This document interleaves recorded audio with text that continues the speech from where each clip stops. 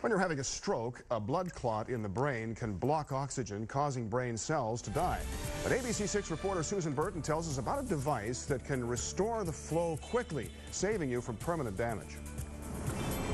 Here's the Clotbuster device in action. It's called a penumbra clot retrieval device, and it does just that, retrieves clots that are blocking blood flow after an ischemic stroke, the most common type of stroke. Mount Carmel interventional radiologist Dr. Irsik explains how it works. If they reach us within a time frame, again within the first few hours, first 6 hours after they've had a stroke, we could use one of those devices to see if we could restore the blood flow and reverse the stroke symptoms. The penumbra is sent through a catheter placed in the groin to the blood clot.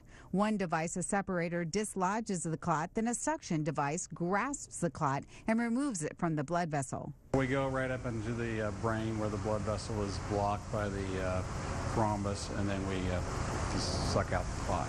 It's usually used in place of the clot-dissolving drug called TPA when patients are not able to take blood thinners. Unlike other mechanical devices, the penumbra stroke system is less likely to cause damage to the walls of the vessel.